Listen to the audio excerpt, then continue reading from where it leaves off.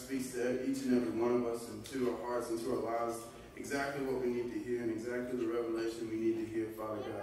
I thank you for that right now. I thank you that lives have changed, hearts have changed, and I thank you that love just overwhelms us, and I thank you for that right now, Father God. I thank you that you just come into this place right now and fill it with your spirit. I thank you that every inch of this room is just filled with your spirit, Father God.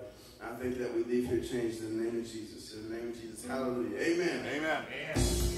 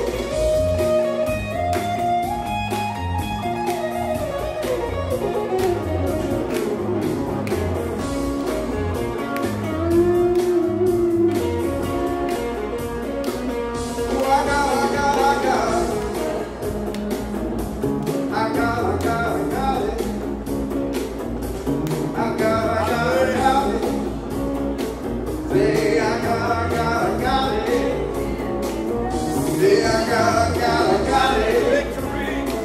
Say I got it. Oh, say I got it. Say I got it.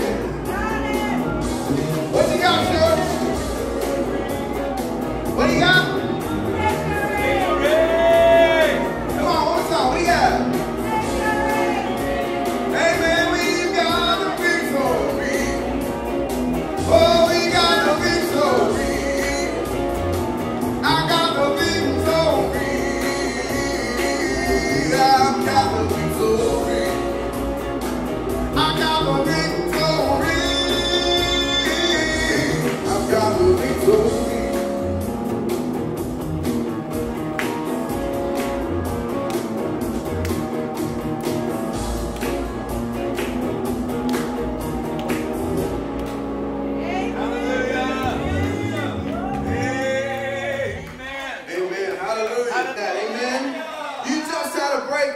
And today is your day. Amen. Now say it like you mean it. I got the victory. Hallelujah. Hallelujah. Hallelujah. Hallelujah. Amen. Thank you, Lord. Hallelujah. Victories are in Jesus' name.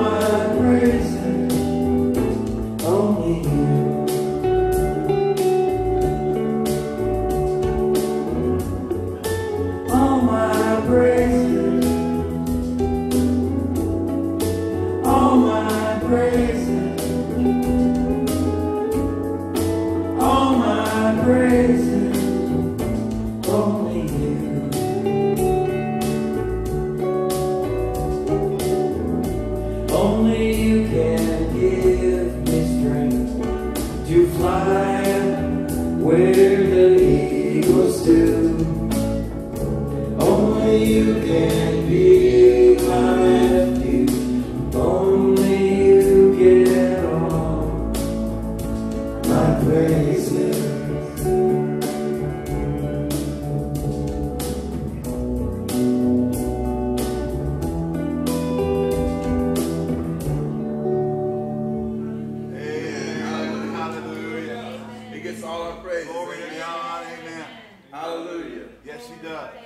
Mighty God. Hallelujah. Hallelujah. Thank you. Praise God for it. Amen.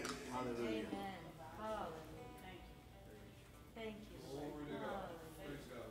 Thank you, Lord. Amen, amen, amen. I just praise you and lift you up and give you You know, God's love, it'll find you. Amen. Amen. It'll work through all the junk, and as much as you run, it'll still find you. Amen. Amen. Hallelujah. You can't run from him enough.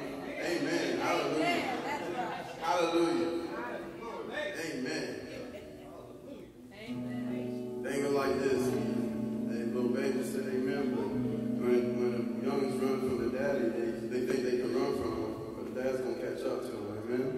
He's got longer legs.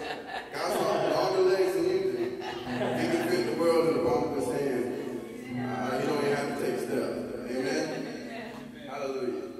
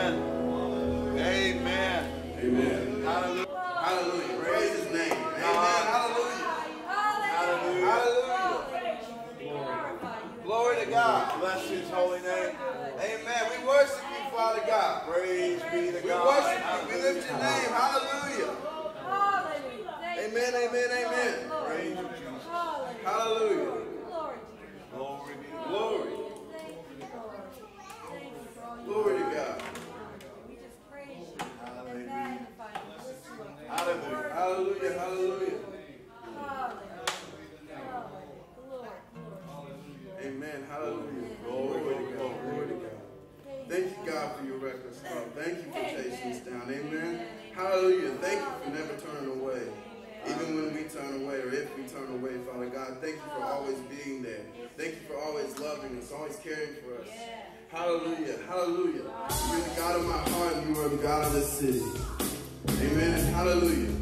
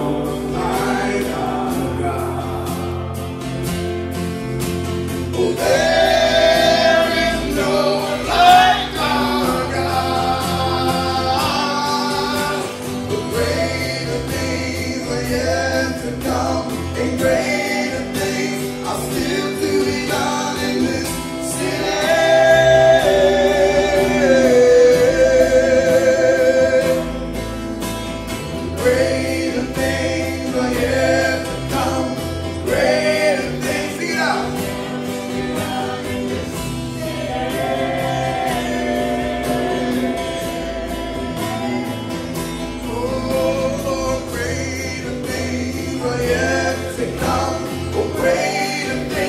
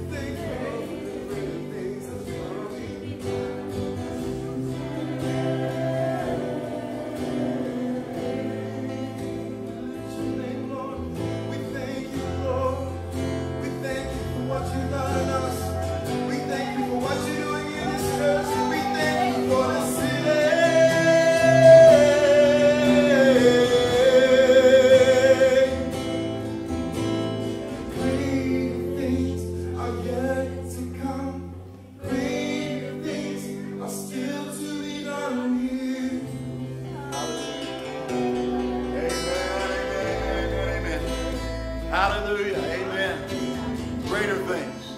There's more to come. We haven't seen it all yet. We haven't seen the best yet. Hallelujah. We're going on with Jesus. Can you say amen? There's more in store. There's more that lies ahead. We are headed toward the final exit of the church as the triumphant church. We're on the way. Can you say amen? Read somebody and say there's better coming. Hallelujah. Glory to God. Then you can sit down or be seated. So glad to have you this morning. Praise the Lord. God is good. Sometimes. Oh. That's once you fell awake. Hallelujah. And we apologize to those who've been trying to watch us live. We're having network issues. Now it's fine now. It started going working fine. Well, it's fixed. Hallelujah. Well, glory to God. Well, we're glad it's working now. Amen. Hallelujah. Praise God. I want to remind you on Wednesday nights we're still teaching on the authority of the believer. And we have the believer's authority being taught. And you want to come out and be a part of that. If you can't be here, then pick us up online. Amen. Glory to God. Hallelujah. And also, what?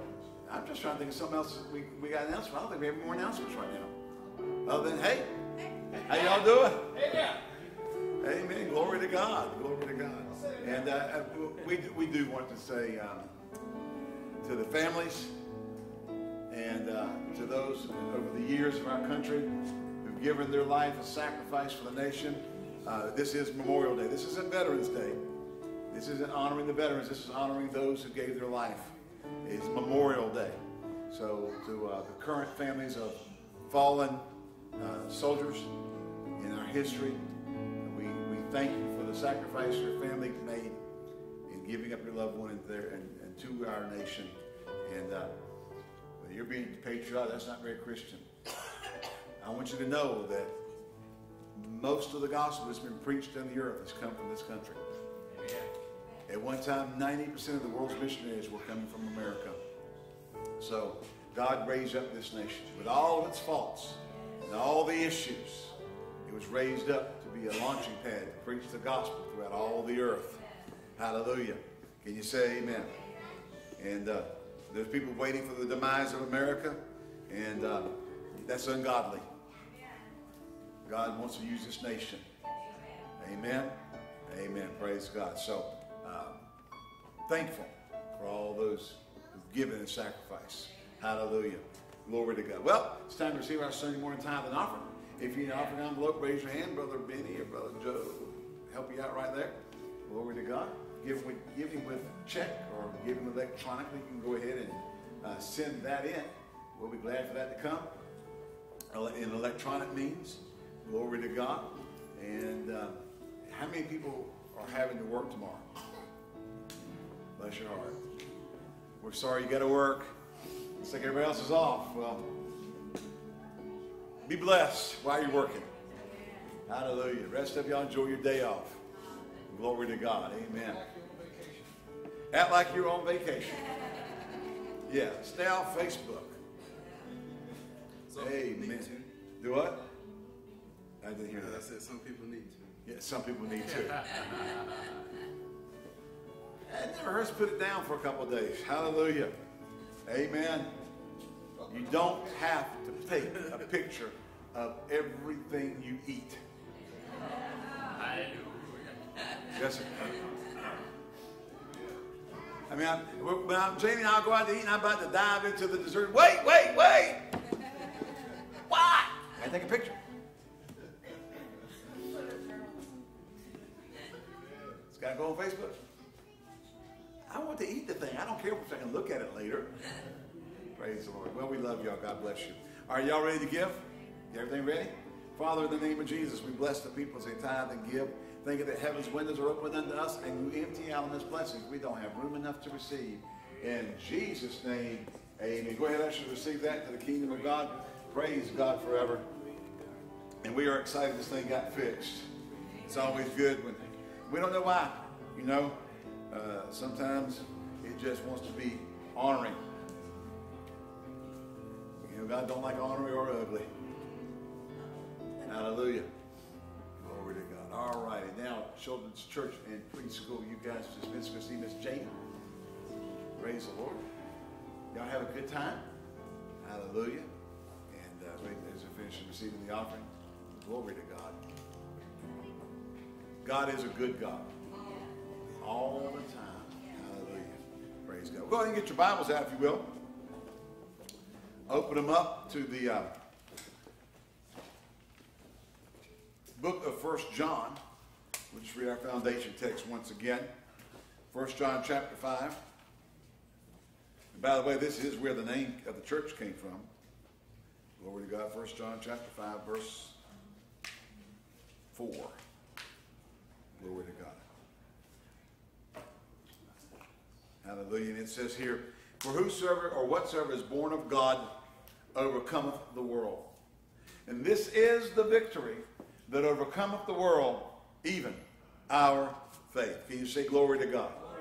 Isn't it good to know that our faith overcomes the world? Well, I don't know if I got any faith. God has dealt to every man the measure of faith. Your faith groweth exceedingly. Faith comes by hearing, and hearing by the word of God. Amen? You know, there's just a fix for all your negative answers. Amen.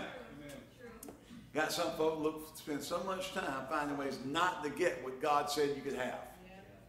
All right. So we started this, and we're teaching on what to do when faith seems weak and victory lost. And that is a problem. If your faith seems weak and your victory seems lost, that can be a serious problem. Can you say, "Help me, Jesus"? Yeah, praise the Lord. But we're talking about so far. One of the things we need to do when our faith seems weak and our victory lost is recognize the source. And we've made that twofold. Well, recognize the source of the problem, recognize the source of the answer. Second, we said make sure the promises of God cover what you're asking for. Don't be asking God for stuff that he didn't promise you. Amen. He didn't promise you somebody else's wife. Amen. He didn't promise you somebody else's car. Amen. He didn't promise you that the devil will never bother you again as long as you live. Amen. Even the Lord Jesus Christ, the Master himself, when he overcame the devil in the temptation of the wilderness and the temptation of the wilderness, the Bible says he departed from him for a season. Right. He came back. Amen. Came back every time trying to kill him. Right. Are you here? Amen. All right. Third, we said be sure you're not living in sin. Amen. That was the most enjoyable part of the message. Anyway. Y'all still getting excited over it. Amen. Amen. And you need to go back and listen to these teachings if you want to be able to get all the information.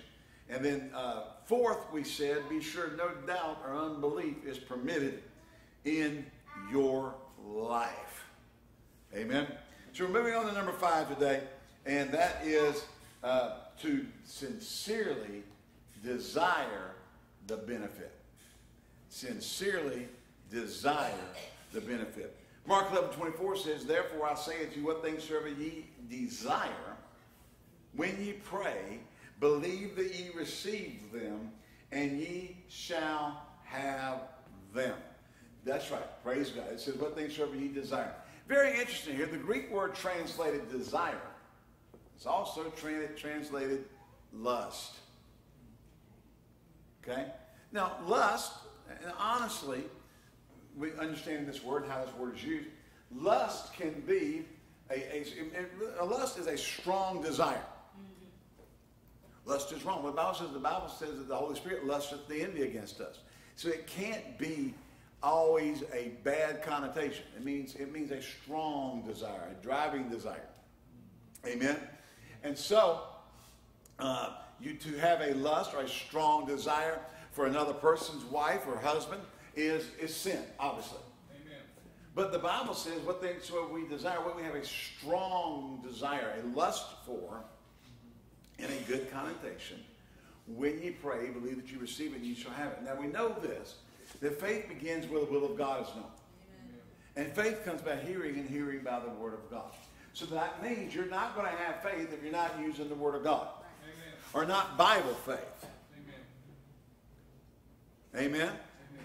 Remember that Peter said, there's given unto us exceeding great and precious promises, that by these we might be partakers of the divine nature. We have exceeding great and precious promises. That by these, what those great and precious promises, we can partake of the divine nature. We can partake of that which God offers. We can partake of that which God has made provision for. We can partake of that which the Father wants us to have. Amen. You can't have what He didn't promise you. Amen. There's not a basis for faith for it. Amen. So you can't run around and start confessing, I believe that I receive, whatever. That's the Bible doesn't promise you. Well, Brother Hagin wrote a book that says you can have what you say. Go read the whole thing. Don't stop at the title. That demonstrates a tad bit of shallowness on your part. I did say a tad bit. Quite frankly, a humongous amount. All right?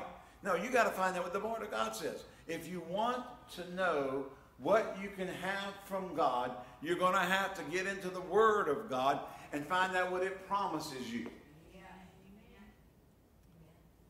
And then you have to have a strong desire. Now, sometimes desire can drive us to the Word.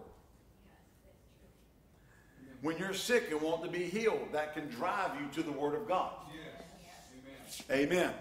If you really want it and you want to get it from the Word, if you want to get it by faith, you're going to have to get into the Word. Amen. See, in your desire, I'm telling you, your desire to receive from God will govern how hard you go after it. Yes. Now, I remember last November when they sent, last of October, right, that last couple of days of October, right into the 1st of November. I'm sitting in the hospital, and that guy was telling me he would cut my toe off. I kind of nicknamed him Mr. Hacky Wacky. Right. He's ready to whack my toe off, and I'm like, whoa, Nelly. Hold that horse. Well, I'm telling you. Well, and then I got one of the doctors said, well, we'll give you a little bit of time to see how this turns out.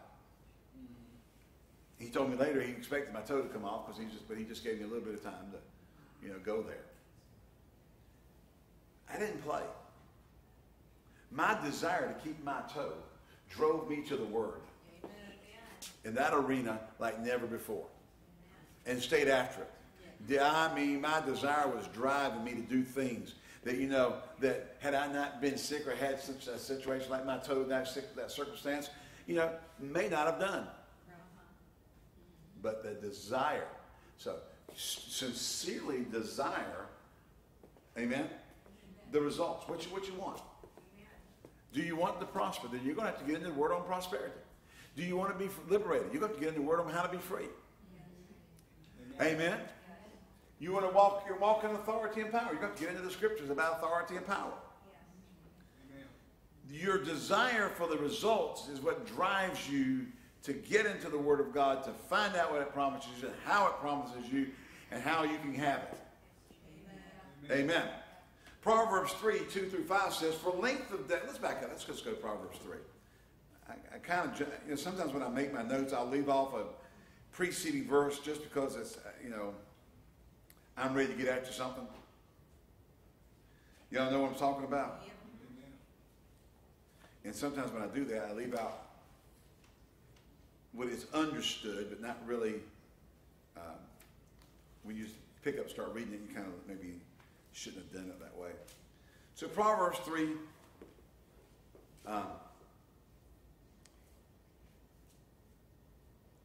that can't be 3. It's got to be 23. That is not Proverbs 3. Oh, I'm sorry. I hit Psalms. They both start with a P. And they're real close to each other. I'm looking at it going, that's a good scripture, but it's not what I'm, here. Proverbs 3:1, listen to this. My son, forget not my law. Now, what does the word law refer to when we're reading in New Testament thought? The Word. Okay? Statutes, commandments, precepts, all that's referring to the Word of God. Okay? My son, forget not my law, or forget not my word. But let thine heart keep my commandments. Again, the Word of God. For length of days and long life and peace shall they add to thee. Let not mercy and truth forsake thee. Bind them upon thy neck. Write them upon the table of thy heart, so thou shalt find favor and good understanding in the sight of God and man. Trust in the Lord with all thine heart. Lean not to thine own understanding, and he shall direct thy paths. Amen. In all your ways acknowledge, I'm sorry, I kind of jumped up. In all your ways acknowledge him, and he shall direct thy paths. Notice, he says to keep the word. Amen. Why? Because for length of days and long life and peace, they'll add unto thee. Amen. See, the word of God has the power to produce in you the thing you desire. Amen. But you got to be sincere about it. You got to go after it. Amen. You got to be all over it like ugly on a monkey. Amen. Green on grass, white on rice. Can you say amen? Amen. I know rice is brown before you polish it off, but you know most of us grow up eating polished rice. Amen. All right? Hallelujah. You got to have a sincere desire for the benefit. You can't just kind of sit around and kind of hope so, maybe so, wish so, and it happened. There has to be something in you that drives you to the Word of God to get the answer so you can exercise faith and receive it and walk in it. And that is that sincere desire. What things soever you desire when you pray, believe that you, what things soever you strongly lust after. The thing you, now listen, don't take that out of context and start going and strongly lusting after something that God says is sin. Amen. Amen. That's not what I'm saying. Right. I'm just trying to let you know how that word is used in the original language and how that we need to understand it's strong. It's more than just a simple, well, I wouldn't mind being healed, but if I've got to read the Bible 3 times a day, or I got to listen to tapes and study, and and I got to make confessions, go ahead and cut off my toe. Well, I don't know about to do that. Amen. Well, then you can believe God to regrow one. Why don't you just believe God to keep the one you got? Amen. Amen. Romans 10:17, where I quoted this, so then faith comes by hearing, and hearing by the word of God. 2 Peter 1:4 we quoted, given unto us exceeding great and precious promises, that by these we may be partakers of the divine nature. Let's go to 2 Corinthians chapter 1. Because see, when we get to the word of God, this is important, church. We have to settle once and for all that the word of God is true. Are y'all here? Amen. That the word of God does not lie. Amen. There's been a big push in the last few years to deny the authority of the word of God, the accuracy of the word of God, the authenticity of the word of God, and the fullness and completeness of the word of God. You're getting Christians running around saying, well, you can't fit everything about God into one book. Right, you get that. I know. Mm-hmm. But he fit into one book everything he wanted you to know right now. Yeah. Amen. That was necessary for you to live the way that he wanted you to live. Yeah. Don't be coming with no special divine revelation that countermands what this book says. Right.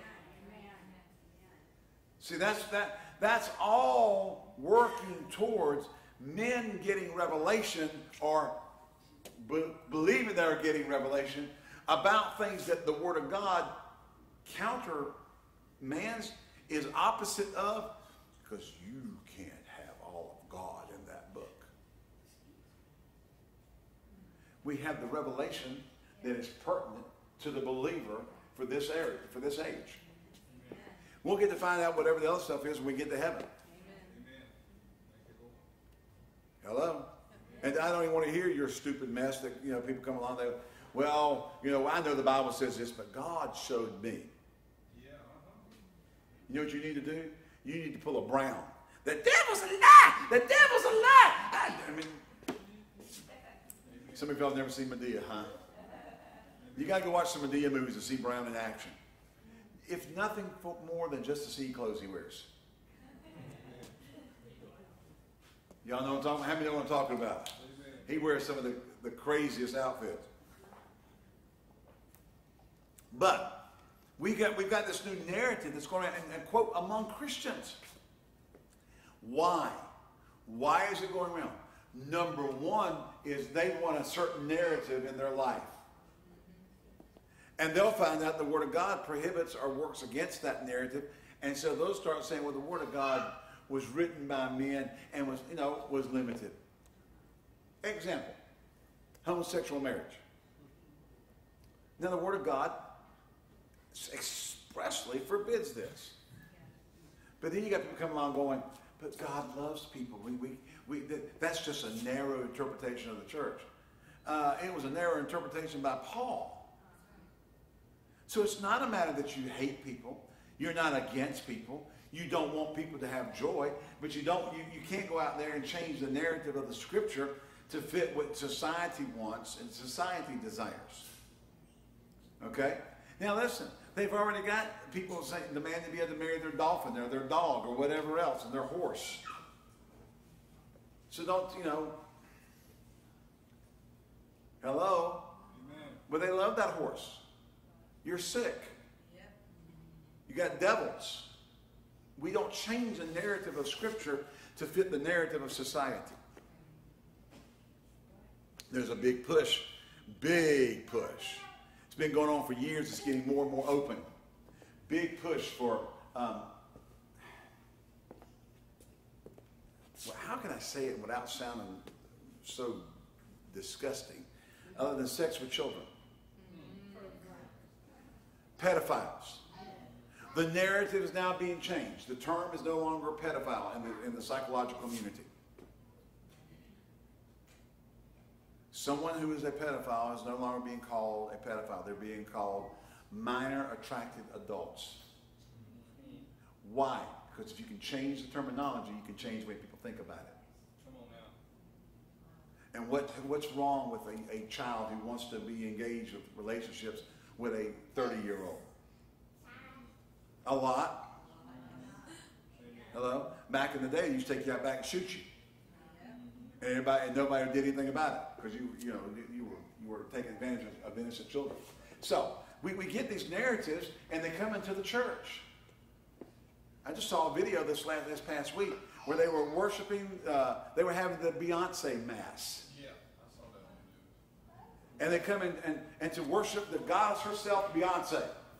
And they're all in there talking about how it's just love at this church, and they're there they're singing songs in a way that would sound like a gospel song, but it's all about Beyonce and this love thing. Well, the love of God, the love of God is the love of God. It's not human love. It loves people. And the love of God sent Jesus. And the love of God sent Jesus to deliver them from the captivity of bondage of being under Satan's control. Amen. Not so you can keep staying like you are. Amen. The love of God said, come to me all you labor and heavy laden, and I'll give you rest. Amen. The love of God says repent. Go a different direction. Amen. You can't stay the way you are. Amen. Now, I've come to empower you and to liberate you so you can, Jesus says that. But it's not so you can stay like you are. Amen. We all had to repent. We all had to take a turn. We all had to go in a different direction than continuing to follow the body of sin and the lifestyle of sin, continuing to be a children of disobedience and in rebellion against God. Amen. We all had to do that. Amen. And so, look at 2 Corinthians chapter 1. Again, I'm in the wrong book again. I'm sitting over here in 1 Corinthians.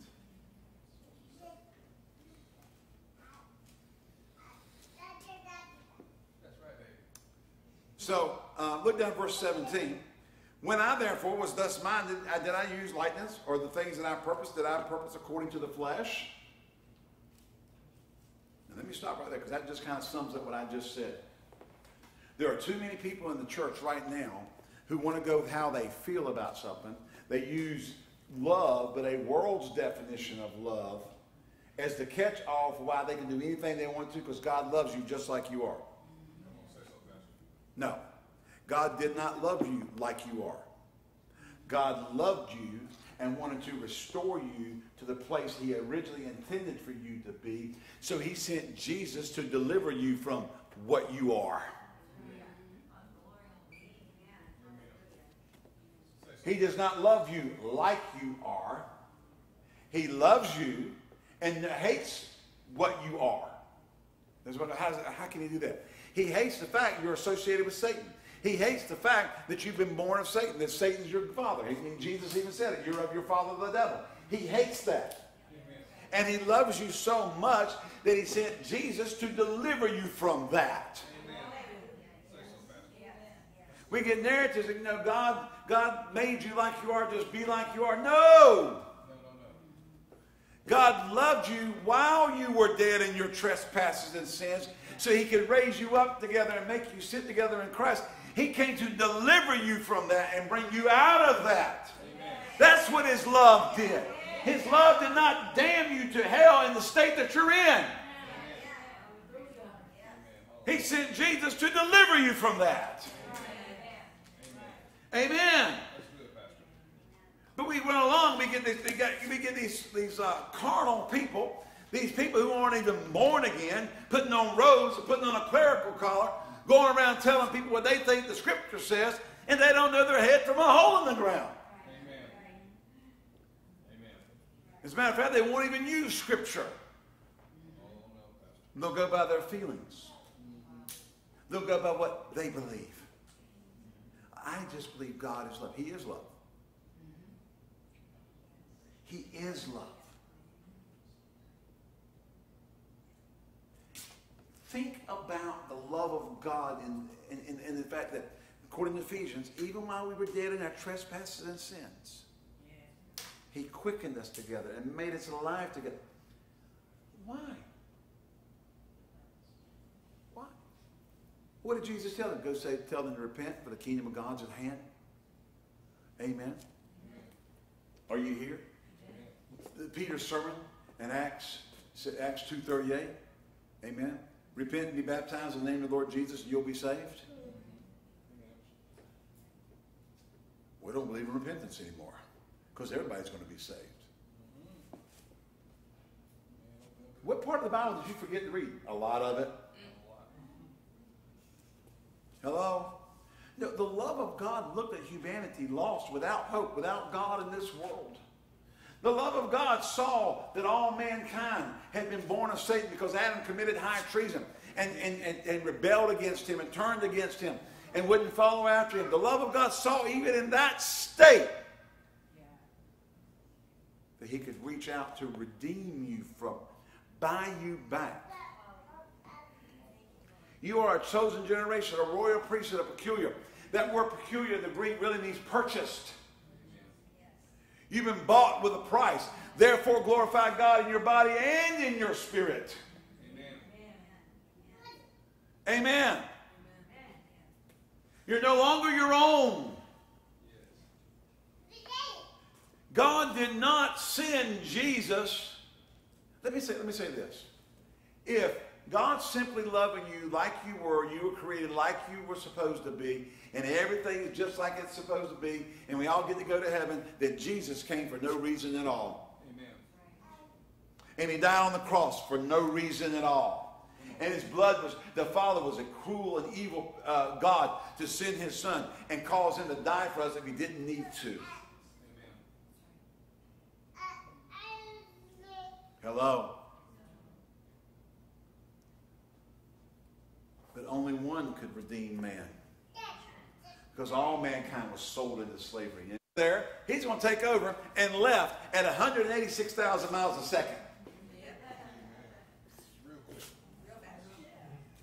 Hello. How do you know? Because Jesus said, I beheld him as lightning fall out of heaven. Yeah, the speed of light. It was probably warp 300. Star Trek ain't even there yet. Hello. Hyperspace, light speed, whatever you want to call it.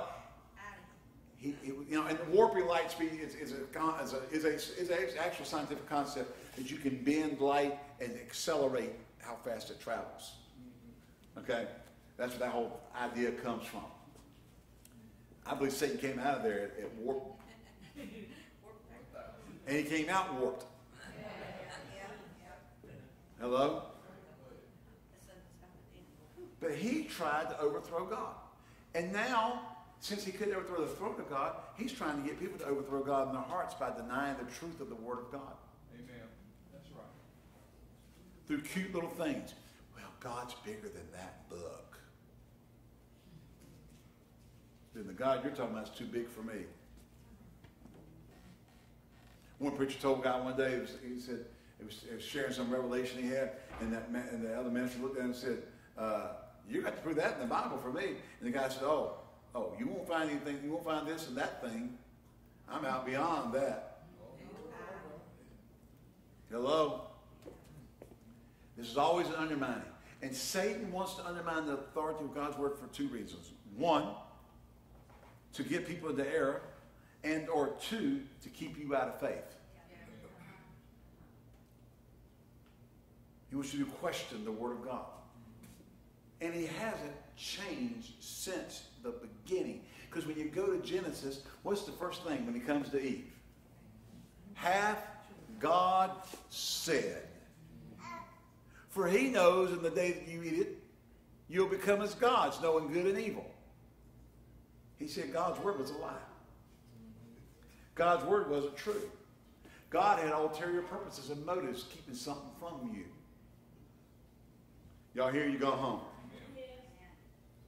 The Amplified Bible says here, as surely as God is trustworthy and faithful and means what he says, our speech and message to you has not been yes. That might mean no. Now, how many know? We took on a whole thing in the 70s. Remember? And no meant yes, and yes meant no. Good meant bad, and bad meant good. Man, that is bad to the bone. Now, we think that was awesome. Right? Oh, that's great. Good. That means it was bad. Hello? Now, we all do it. It became a cultural thing.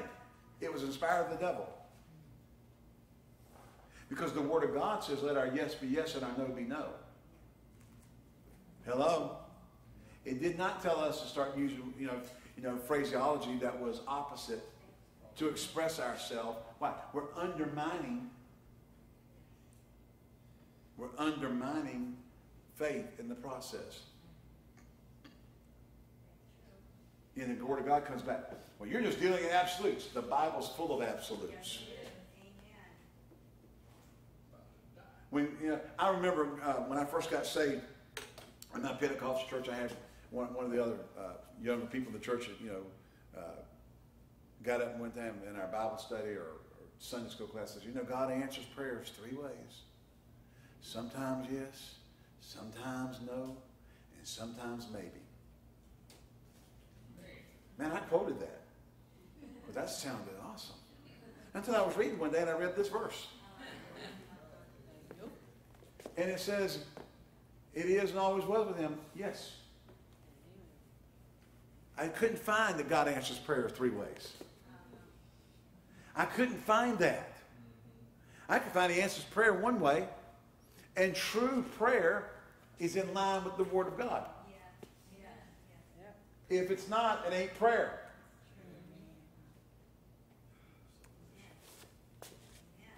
Amen. I thought it was the Holy Ghost church. I thought these people like to shout. For the Son of God, Jesus Christ the Messiah, who was preached among you by us, by myself, Silvanus and Timothy, was not yes and no, but in him it is and always the divine yes. For as many as the promises of God, they all find their yes answer in him, Christ. For this reason we also utter the amen, so be it, to God through him, in his person and his agency, to the glory of God. That's the Amplified Classic. when you're desiring the benefit, so then why would you read all this about desiring the benefit? Because there always has to be a basis for faith. Now, you people go out there and lie to folks and tell them that, God's bigger than the Bible and, with the implication. Now, I know he's bigger. But the implication they're trying to present is that they can get revelations about God that supersede anything we have in written Scripture. But the Word says, the Word and the Spirit agree. They're in harmony with one another. The Logos and the Parakletos, the Paraclete, are not in opposition with each other.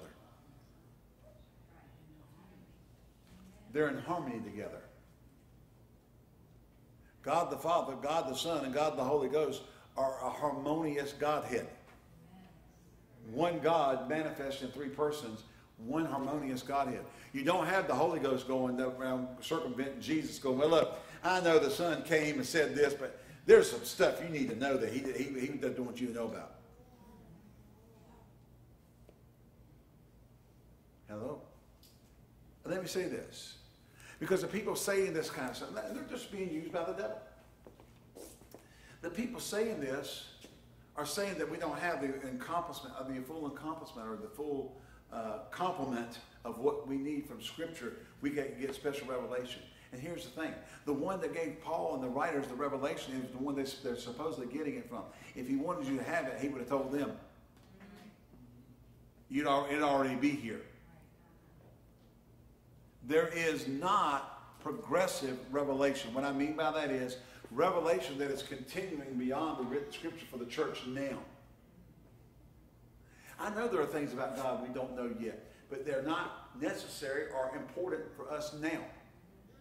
When we get to heaven, there'll be things that we'll learn about God that are deeper and greater. But in that setting, hello. But here, you're not going to get some revelation. We had it back in the 50s. And I'm really talking about sincerely desiring the benefit. These are things that undermine our ability to receive it. Back in the 50s, there was a great move of God. It came right on the heels of the healing revival. Now remember, the healing revival, and you can go back and study church history. You can find this out. It's pretty easy. Began about 1947, right at the end of World War II, right after the end of World War II.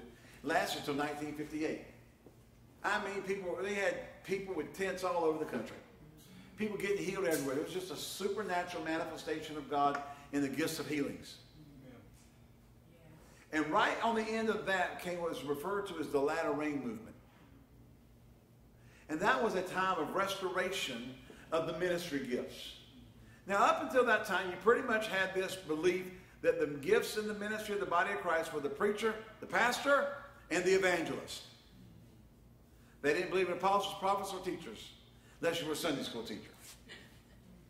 But there was a restoration at that time of the ministry gift of the apostle, prophet, and teacher. Not to demean the pastor or the evangelist. The other ones were just added, got revelation about adding them back in where the church had taken them out. God never intended for them to be taken out. He gave some apostles, prophets, evangelists, pastors, and teachers for the perfecting of the saints till we all come to the knowledge of Christ. Till we all come to the fullness of the knowledge of Christ. To a perfect man, mature, Greek. Well, right in the middle of the latter rain thing, I guess I shouldn't call it thing, came this new revelation called the manifested sons of God. You may have heard the term about 20 years ago called Kingdom Now. Okay? 20, 25 years ago. Brother Bill remembers that. Some of us older ones remember that. Kingdom Now was that the manifested sons of God were going to be manifested in the earth, and basically there was going to be that Jesus was going to come, the rapture was to take all those who didn't get the revelation out of the earth. And they were going to be fully manifested as the sons of God, just like Jesus in the earth. It's called the manifest. And there was no scripture to support that. How do you know? For when he shall appear, we shall be as he is, for we shall see him as he is. It wasn't until the rapture of the church that we could be fully manifest in that sense of the full manifestation of the sons of God. The earth groaneth until the manifestation of the sons of God. Well, that thing came and people started biting into it and started buying it up, and it killed everything that was going on right then. It stopped it. Got resurfaced again in the late 70s, early 80s. You know? And one of the things that comes along with this kind of stuff is revelations you can't prove out with the Bible that you build everything on. You can't build anything on anything other than the Word of God. It has to be built on the Word of God. If it's a revelation that the Word of God doesn't undergird, you can't build anything on it. Hello? That's the value, the importance. But that's why Satan fights. That's why Satan gets people who go around there, they know everything. Hello? And they don't. Because they're fighting against the revelation that's in the Word of God. That the Spirit of God, He will teach you. What did Jesus say the Holy Ghost would do? He would come and teach you all things whatsoever I have said unto you. Isn't that what He said? The teacher was going to come and teach us what the Master said. What He meant. The revelation of it. He wasn't going to come and give you stuff that Jesus didn't talk about. You understand what I'm saying? In other words, Jesus is going to have the Holy Ghost come and teach the church about the new birth, about living for God, about how to live and be above and not beneath, how to be the righteousness of God in Christ. The Holy Ghost comes to teach us that. He did not come to teach you something that's so wild and so far out that nobody's ever heard of it. Like one guy said one time, he said most new revelations are nothing but an old heresy repackaged. It's just something that's gone around and come back again, the same old stuff, just in different packaging. They'll do that stuff all the time. I mean, I think now Kraft has come out with a different kind of shake and bake. I don't know.